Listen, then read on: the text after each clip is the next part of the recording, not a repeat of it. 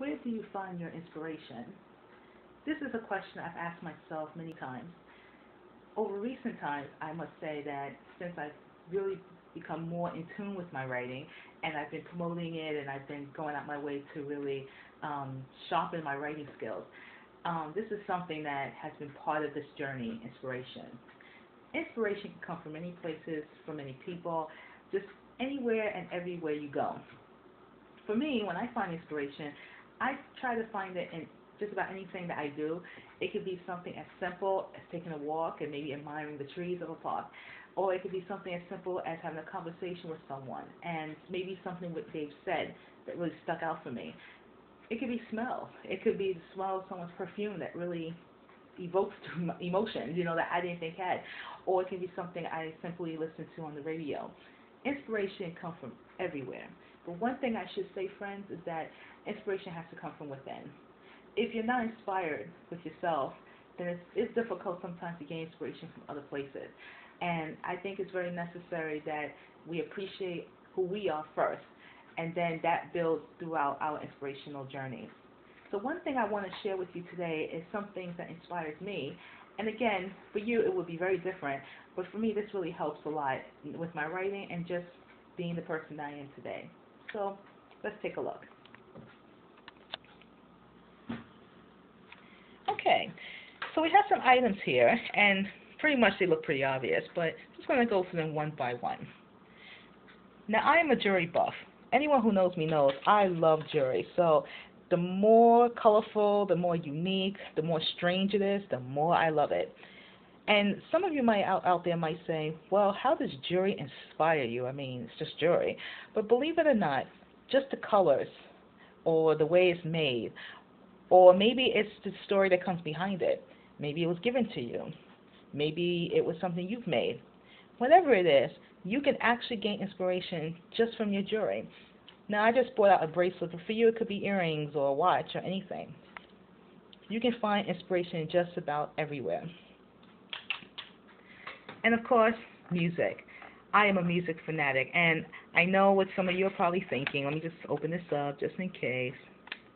Some of you are probably like, oh, okay, I just cannot believe she is still listening to a CD player when we are on iPods and iPads and tablets and everything. But music is music to me, and to be very honest with you, I can't part from my CDs or my cassettes. And yes, I still have a Walkman.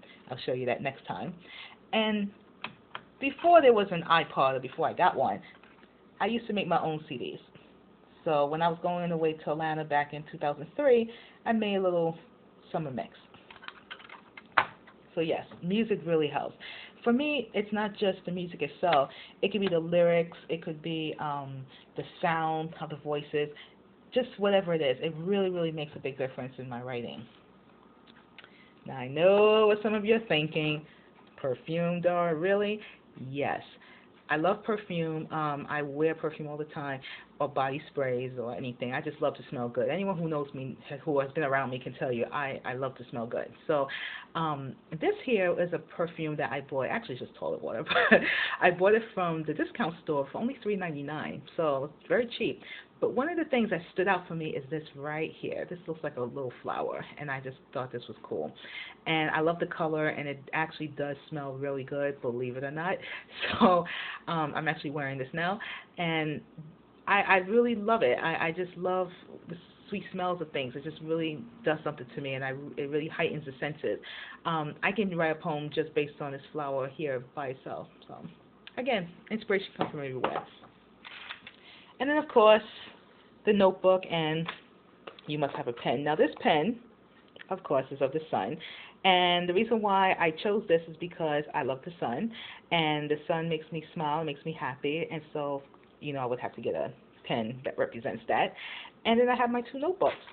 And I must tell you, my room is filled with notebooks. I write all the time, constantly writing. I mean, it just doesn't end. I mean, it's like writing after writing after writing. See my scribble of a poem that I wrote.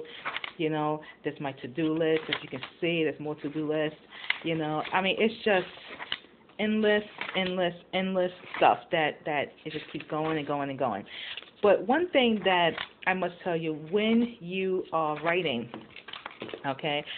Always remember that you need to have a notebook nearby because you can gain inspiration just about anywhere. So always make sure you have a notebook or pen, any pen. You don't have to get a Smiley if you don't like it. But anyway, so that way if something comes to mind or a thought that crosses your mind or you're seeing something right away and you gain inspiration, it's something you can jot down right away. So I hope this has helped a little bit. I am a very unique person. I'm sure some of you probably saying, "Oh my gosh, she's unique," but yes, I am. Proud of it. And again, inspiration has to start from within. So find your inspiration. Go forth with that. Don't let nobody stand in your way. And be creativity and enjoy your inspirational journey. Until next time, bye bye.